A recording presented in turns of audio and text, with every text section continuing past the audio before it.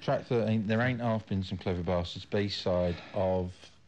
Hit Me With Your Rims. Hit Me, I think. Was it? Yeah, it was. Yeah, or Reasons. No, it was Hit Me. Hit Me, yeah. Weird, because it's a lot of people that aren't on the Reasons to Be Cheerful list who are on There Ain't Half Been Some... You're either paying tribute or you're observing foibles. Foibles. Small foibles, that one. I thought I could just right across their reputation and discuss another area related to them. Whatever that means. But it's like Einstein, you know, I know nothing about ECM plus 2 or something. Yeah. I don't know nothing about Einstein. Don't know what he invented. I know he's a clever bastard. So, yeah, because everyone says so, right? Yeah. I couldn't prove it to you. I could no way. Stephen Hawking's got to be clever, isn't he? I mean, listen to him. You know what I mean? He's got to rewrite and put Hawking in. He should get on there. But Noel Coward, you see? Noel Coward. I don't really... people think I have a big affinity with Noel Coward. I was very disappointed with what those boys did with Noel Coward a couple of years ago with those songs. Neil Tennant's arrangements. Didn't think much of that. I was very disappointed with that. I thought that could have been so good. Matalo, Matalo, where you follow, they could have really done something special, but I thought it was pretty weak, really, all that. Yeah. And Noel Coward is very, very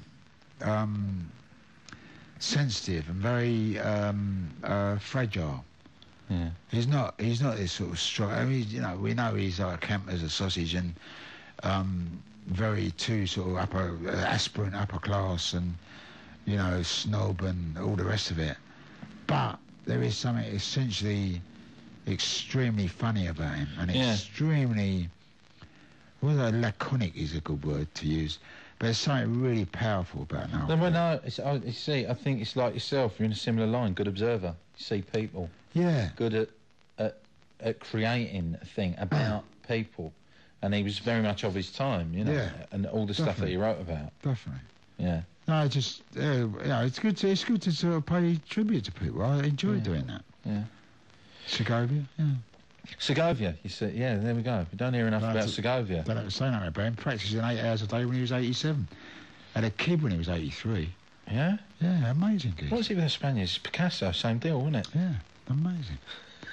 I think do a lot of crouching. Make note, more tapas and red wine. Yeah. A lot of crouching. No, bouncing and crouching. Picasso used to bounce around like that, crouching. Did he? Which is a very good exercise, yeah. What, when he's painted? When he's painted, bouncing about all over the place, yeah. Do you like Picasso's work? I love Picasso's work. I find, you know, as an art student, you always question people who everyone loves. And then you come around to realising why. Partly because he's so prolific and couldn't touch a thing without making a beautiful mark. And that itself is, you know, magnificent. But also so creative and so inventive and so 150% energetic on it all the time. I'm getting such a buzz off it. To me, they're all things that really matter more than anything. He didn't do it so that we'll talk about him now. He did it because he loved it. And to me, that's why you do it.